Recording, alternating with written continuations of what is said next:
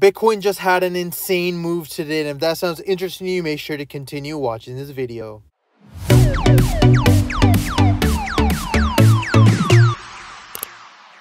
Hey guys, Pingu Charts here. Welcome back to another Bitcoin analysis. As always, if you do enjoy my content, make sure to hit that like and subscribe button.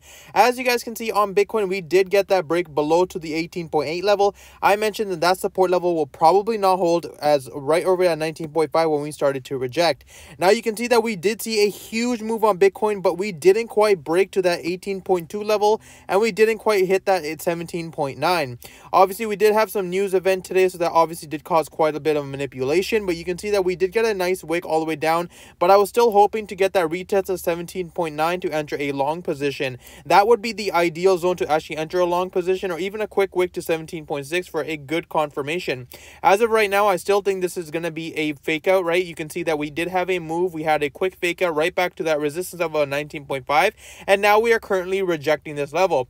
Now for this fake out to be unconfirmed, obviously we would have to see a break above that 19.5, find a consolidation, and then a move to the 20.7 level. If we can see that, that would be a short-term bullish move on Bitcoin.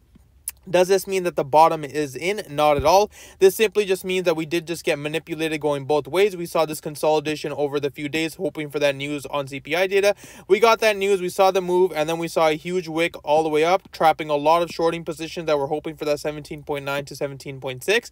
Got a lot of shorts in there, got them liquidated extremely fast. This candlestick right here was the liquidation candle for a lot of people, because you can see that this was a short squeeze. As soon as we hit, we immediately on the hourly, which I'll show you guys in a second, were bought right back up, causing a lot of manipulation and causing a lot of stops to be hit. Now we are resisting at 19.5. This would be a good level to be looking for another shorting opportunity possibility. But again, throughout the night, we will see a possible move to the upside. So we want to be careful, right? You don't want to be entering a position until you get that confirmation. And ideally, that confirmation would have been once we broke this 18.8 level, found it as support. That was a good idea to go for a long position.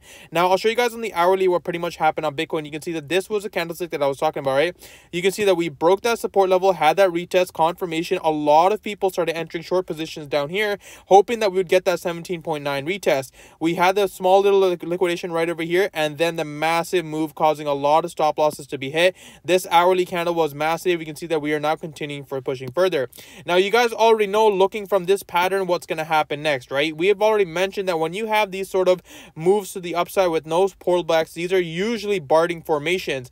Ideally, you want to see a BART formation on the 4 hour. So whether or not we're making that right now, we're going to have to see. If we can get that BART formation, basically just continue pushing up and up and up, and then consolidating, we would have a massive move, probably retesting that 17.9 to 17.6. That would be an ideal position for Bitcoin to actually play that. So something like this, hitting that 21.6 max, finding that consolidation, and then the move to the downside.